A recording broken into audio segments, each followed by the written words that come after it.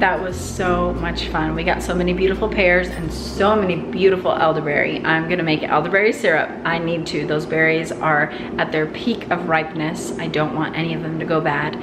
So the recipe I'm gonna share with you is for 2 cups of fresh elderberry or 1 cup of dried elderberry. Everything else is the same. And of course you can double, triple that depending on how many berries you have. But I will type out the recipe and I'll put it in the description box so you can refer to that if you wanna make some elderberry syrup. Let's get started. First thing I'm gonna do is de-stem all these berries and measure how many I have and then get the syrup going. So if you're watching this video, you probably have researched and learned and been inspired about the health benefits of elderberries. Elderberries are packed with antioxidants. They're probably considered a superfood. They're extraordinary at preventing and helping you recuperate from the flu, and it's delicious. You can make syrup with them. You can also make a tincture, which is simply the elderberries and vodka, 80 to 100 proof vodka, and let that steep for 4 to 6 weeks, then strain it, and it's got a 10-year shelf life. You can add a little vegetable glycerin to it during the steeping process if you want it to taste a little better, because it will taste like elderberry flavored vodka, which is pretty gross, but since it's so concentrated, you only need a couple of dropperfuls when you take it. But I prefer the syrup because it's delicious and it's just a fun tradition every year during this time of year to make loads of elderberry syrup, and we have it in the back of the fridge for 3 to 6 months during cold and flu season, which is right around the corner, and that's of no surprise to me. That is the way the Lord does it. All the goldenrod is starting to bloom right now, right before allergy season, and it's got natural antihistamines in it. And here we are with the elderberry ready for harvesting right before flu season, just like jewelweed grows right next to poison ivy, and it is fantastic in curing poison ivy. It's no mistake to me. I just think it's all part of God's amazing design and the miracle of how he's made plants be not just food, but also medicine for us. So I was going to say, oh yes, earlier in the season, I shared with you guys elderflower cordial, which is such a delicious treat, and again, only comes around once a year. Some people store it with a lot of honey. I can't remember how they make it, but they give it a longer shelf life in the way they prepare it. I've done it much more simply. I just gather the flowers and gently simmer them with lemon, and I can't remember what else was in it. I feel like it may have just been lemon, maybe honey. I don't remember. But then you let it cool and you mix it with a little bit of seltzer water and ice and probably honey. And what you get is this delicious, lightly floral, fizzy, refreshing summer drink. It's so fun. So I use some of my flowers for that, and I also use some of my flowers to make tinctures with, same method as the berries I just said. Gather the flowers, clean them off real good because they get very, very buggy, and make sure they're very dry. Put them in a jar with 80 to 100 proof vodka for 4 to 6 weeks, and strain it, and what you're left with is a powerful elderflower tincture that has a 10-year shelf life that is fantastic for runny noses. So I've got 7.5 cups. I'm gonna do 4 today and put the rest in the freezer so that I won't be skimpy on the lemons. I only have 4 lemons, and I wanna make sure that I use the full recipe. So once I get more lemons, and once we're out of all the elderberry syrup that's gonna be in the fridge after I'm done with this, plus what we already have, then I'll defrost the berries I'm gonna freeze, and I'll make another batch.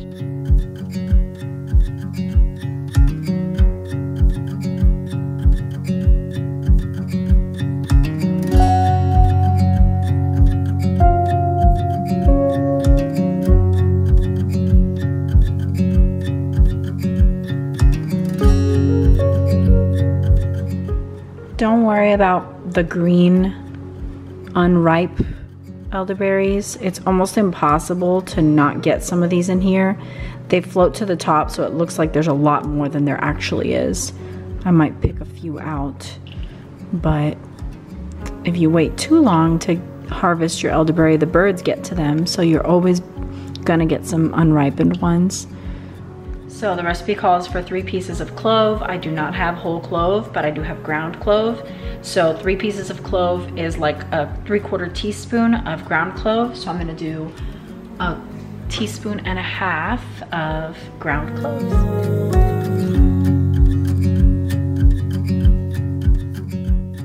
In case you didn't know this about ginger root, it's one of those foods that you know are really, really healthy and you should have, but then you buy it and it spoils and you feel terrible for having bought it because it's so expensive. You can freeze it. So I always buy it in bulk from Azure Standard, and I freeze the whole bag, and I just pull out a piece when I need it. It cuts through fairly easily, even frozen, and it thaws out very fast. So I have this piece going already, this one from last night's tea. I'm gonna go ahead and cut a few chunks, and I do have a kitchen scale. If you don't, it's okay. I'm gonna measure and see about how much fresh ginger equals 10 grams. I think it's probably about a tablespoon.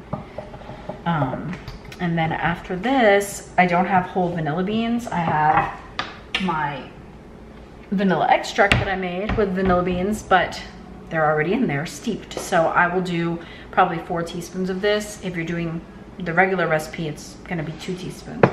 I'm doubling it. So I'm gonna do that. And then after that, all we need is the ginger, the vanilla, and we'll start simmering it for about an hour on a continuous low simmer. That seems like a long time, but it's important to extract all the nutrients, and you don't want to overboil it, like overly heat it, and you also don't want to simmer it too low because then it won't thicken. You want it to evaporate a little bit, the liquid to evaporate some and get nice and thick. Then we'll blend it just a little bit with the immersion blender and strain it and push through all of the pulp to get as much of that delicious juice out. And after it cools for a little while, we'll mix in the honey and the juice of 2 lemons. So 10 grams of ginger looks like about 2 tablespoons of chopped up ginger. I'm gonna measure it. Yep. So I would say 2 tablespoons of chopped up fresh ginger. And I'm doing 4. I hope it's not confusing that I keep mentioning that I'm doubling this recipe.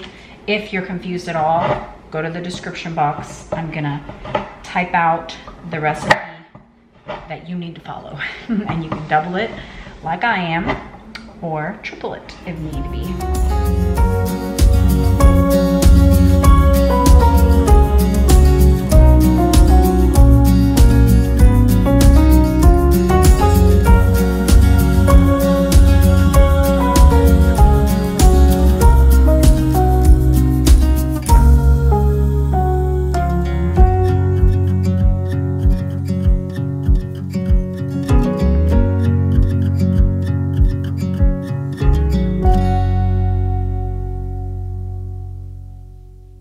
Okay, I turned the heat off about 10 minutes ago.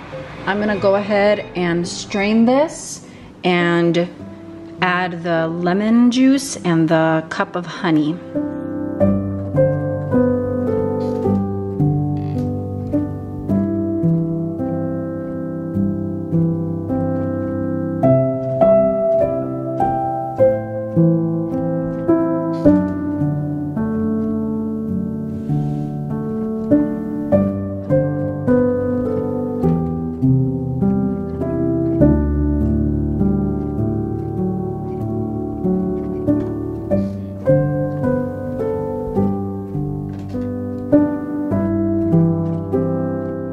Goodness gracious, somehow I forgot to film myself adding the cup of honey and the juice of 2 lemons.